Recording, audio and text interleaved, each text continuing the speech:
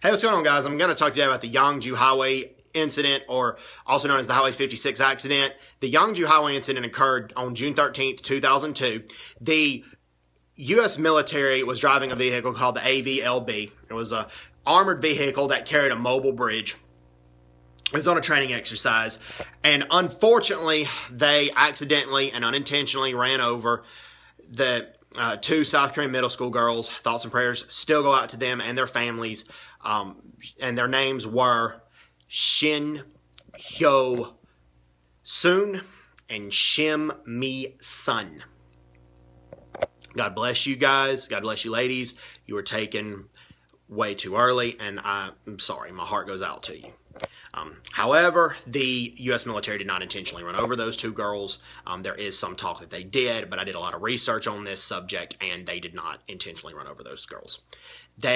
It was miscommunication between the driver and an accident, and I've done lots of research, and let me go through all the points. Okay, point one, the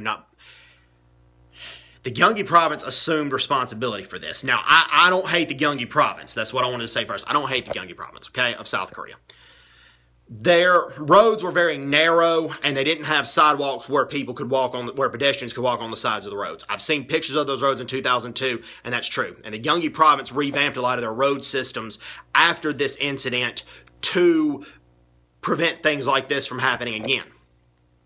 And I've seen pictures, and also the roads were not straight. The roads were very curvy, so it's very hard to see what was coming around you or what you were coming towards.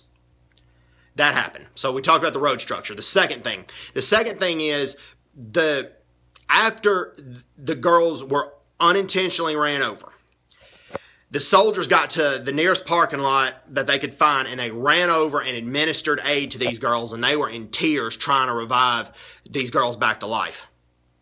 That's how sad they were about that situation. And then adding on to that, there was another vehicle that was ahead of this specific armored vehicle, a U.S. military vehicle, that was trying to signal for them to stop.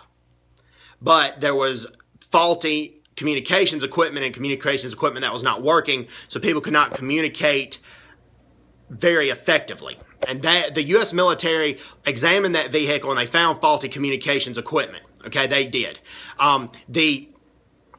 Okay, we talked about that. Point number two. Okay, point number three. Okay, the third point is, after this incident happened, the U.S. military families compensated the girls' families. They compensated the girls' families, plus a lot of the U.S. military wives in that area. They organized raise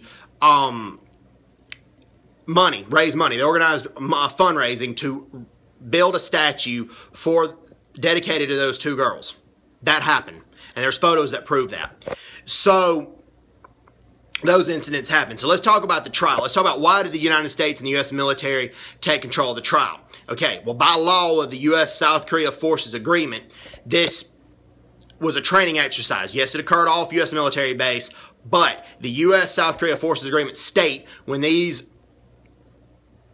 training exercises occur and it involves U.S. military soldiers in a training exercise, the U.S. military has jurisdiction over that. Now, if the soldiers are just out on leave, or they're having fun outside the U.S. military bases, and it's not a training exercise, it's not business, then that falls under jurisdiction of the South Korean government. So the U.S. military was just following the law. Now, they could turn it over to the South Koreans, okay? But the reason the U.S. military did not, I firmly believe, is because Kim Dae-jung was president of South Korea at the time. I have nothing against Kim Dae-jung. He pardoned Chun Doo-won and No Tae-woo, and these were two guys that tried to kill him back in the 1980s. Kim Dae-jung still remained friends for a long time, even right when he died. Kim Dae-jung passed away in 2009. He was a good, God-fearing man, even though I wouldn't vote for him for president. But he remained friends with Donald Gregg. Donald Gregg was the U.S. ambassador to South Korea for a while, and they still remain friends. And Kim Dae-jung lived in the United States for 2 years. He lectured a lot at Harvard University, so I have nothing against him. It's just when he was in office, he gave North Korea a lot of money. Prime example, the first summit that occurred between him and Kim Jong-il cost $26,900,000. Kim Dae-jung and the South Korean government paid $26 million. Kim Jong-il only paid $900,000. Okay? That's number one. Okay? Number two, number two, during that time, some North Korean defectors that were in South Korea were sent back to South Korea. Some were, but then many of them were silenced and were either forbidden or constantly encouraged to not speak out against the North Korean government, the current North Korean government. The North Korean defectors in South Korea at the time were treated kind of like criminals, basically. So the U.S. I believe, did not want to give the trial to Kim Dae-jung because they were not sure what was going to happen to their soldiers when they firmly believed their soldiers were innocent. And they looked at the tank and they found faulty communications equipment. They looked at the tank and they found that. It was faulty communications equipment. That's why they were found not guilty in the trial. So it was an unfortunate incident, but these soldiers did not intentionally run over these South Korean middle school girls.